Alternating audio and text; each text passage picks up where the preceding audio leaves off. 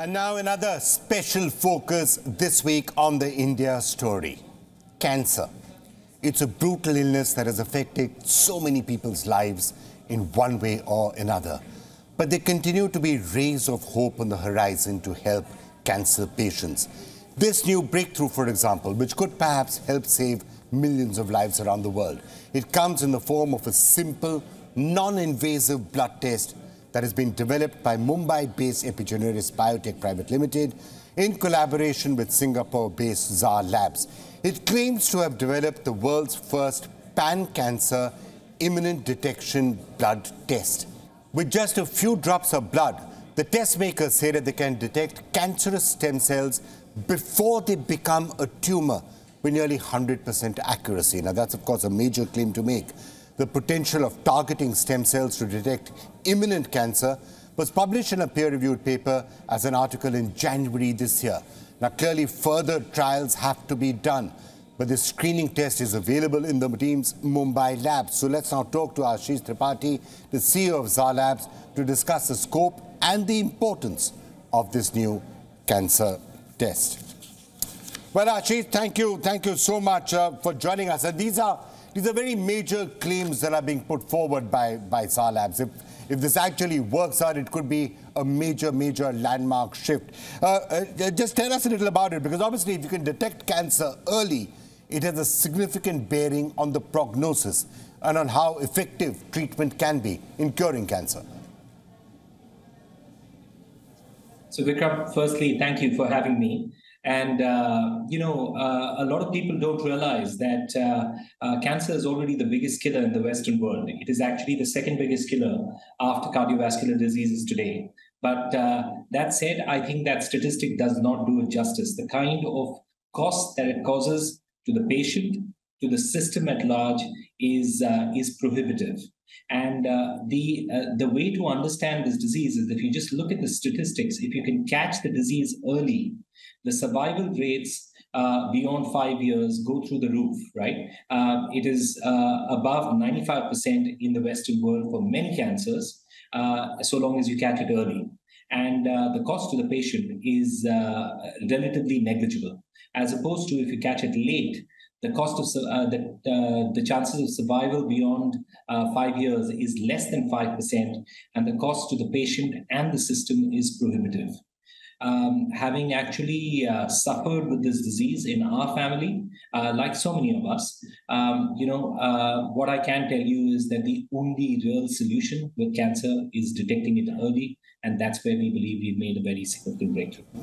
So let's dive into that a little bit further, because, frankly, till now, how do you detect cancers early if you don't actually feel a lump? Till now, it was about either feeling a lump or having symptoms of some sort or the other and then figuring out what to do about it.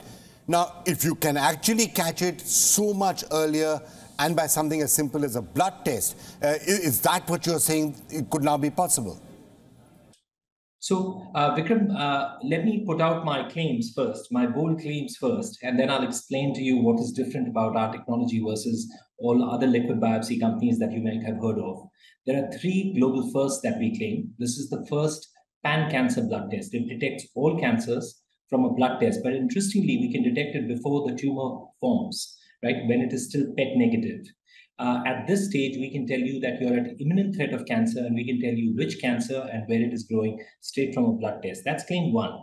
Claim 2, this is the first prognostic test for cancer. From a blood test, not only can I tell you that you do not have cancer, I can tell you that you're not at risk of cancer for the next 1 year, because we know the pace at which these markers grow. So if you're within a safe zone, we know that the fastest cancer doesn't move from here to a tumor stage in 1 year.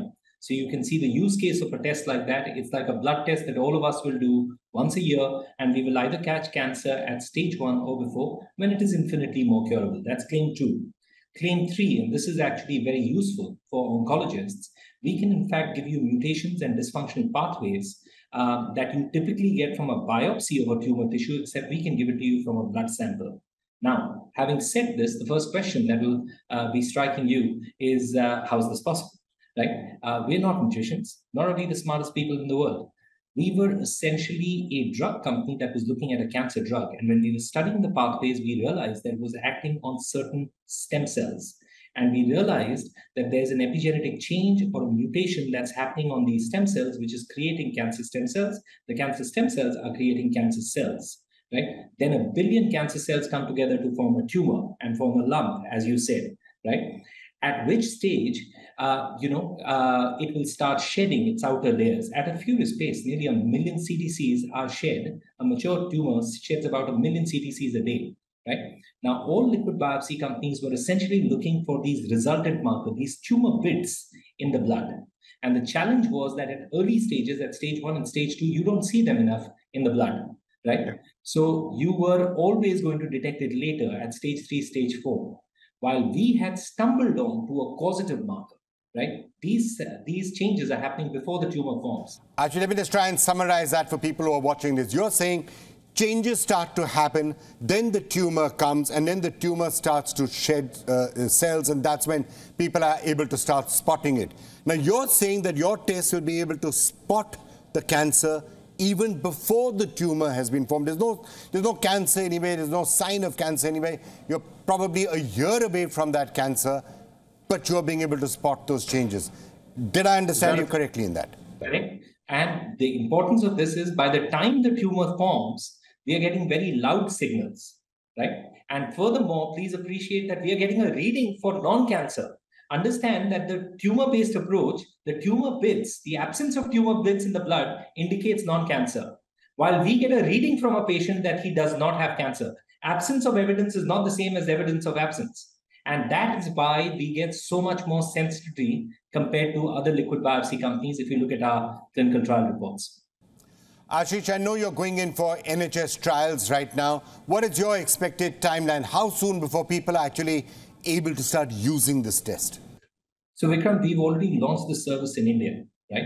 And interestingly, there was one specific problem that we actually had, that we had a capacity constraint because this is a molecular test, right? We unfortunately could process very few samples, right? But we have imported certain machines from the US. In fact, we're one of the first we are the first company in this country to have imported this specific machine. And we are looking at a situation where we will be able to scale or automate our process in our labs. So we will be probably able to do about 100 samples a day by the end of this quarter, right? And then of course, what our board is talking about is how can we actually create a number of labs, because this can save a lot of lives. I mean, it's just a non-invasive blood test, and if you can detect it early, you'll save a lot of lives. All right, Ashish Tripathi, thank you so much for joining us, and all the best with those NHS trials and the other trials that you're doing. Thank you so much for joining us, Ashish.